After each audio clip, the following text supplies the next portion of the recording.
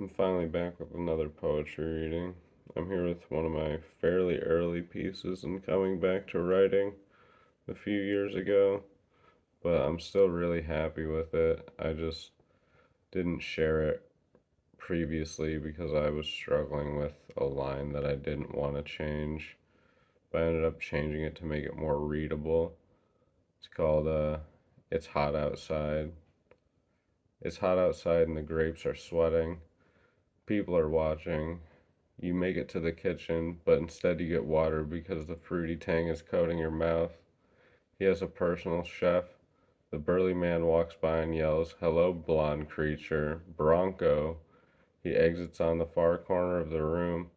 I walk back out and the sun hits me like a pop and it lingers through my skin and I feel it through my clothes. The king is gone, nowhere to be seen, and her sundress gets caught on a post watching children as she goes. Freak out. So, that was pretty good delivery for being back so early. Such a vague climax, but still so essentially climactic, you know? I was pretty happy with it when I first wrote it. But, yeah, so that's the poem. Hope you guys liked it. Share if you liked it and all that, right? So, see ya.